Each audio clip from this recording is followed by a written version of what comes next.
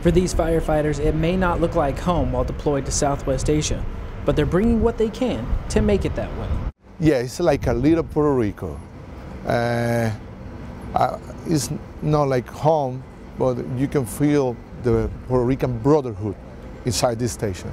Deployed out of Puerto Rico, these Air Force Guard members help keep planes and people safe while supporting Operation Inherent Resolve, even if their first language isn't English. We're together, yeah, for the most time we speak Spanish, yeah. We mix it up if we have the other guys, so we try to include them in our conversations, but if we're by ourselves, so we'll be speaking Spanish.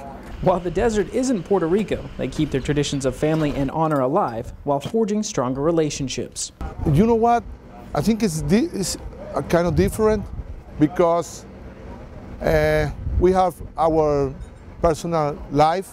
A few guys, we are married, other guys single, but it's different here. We can feel that we stay together as a brothers. Their daily efforts to keep people and planes safe during this deployment is leaving a lasting mark on this close-knit team. It's been a nice experience because most of them, like myself and a few of them, are full-time civilian firefighters, but most of them are not, so we only see them on drill weekends, and so being with them here every day have gotten us closer to each other, and we got to know each other better, and I guess we have learned how to work as a team better. So when we go back home, I think we'll be a stronger unit.